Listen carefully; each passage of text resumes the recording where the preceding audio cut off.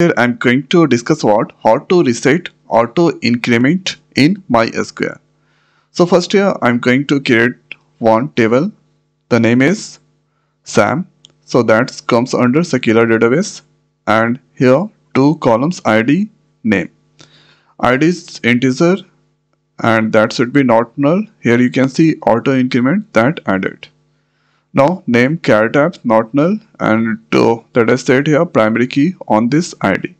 So if I execute this query, now you can see create tables. It's so successful. After that, now if I run this query, now you can see there is nothing inside there, all nulls. Now I'm going to insert some records inside the SAM tables. So insert into, then since this is ID is the auto increment, so we don't need to give here ID part.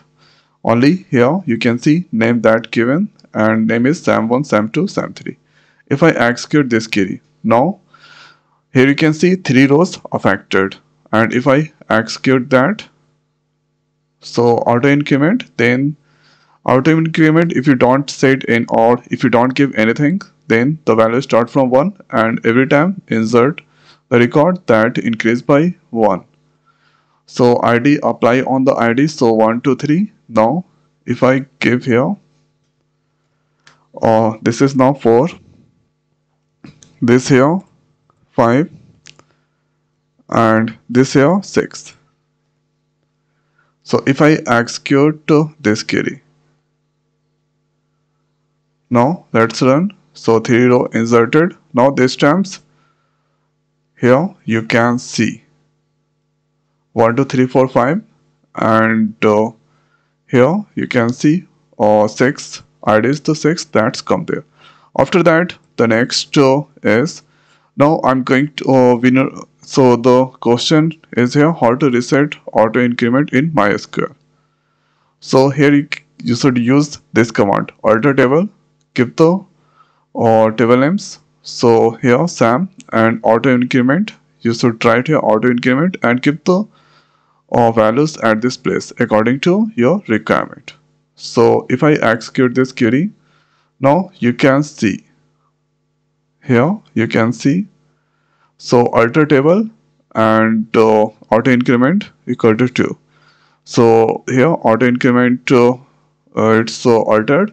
Now if I run this query, so let's do some changes here. This is now 7, and this here 8, and this here 9.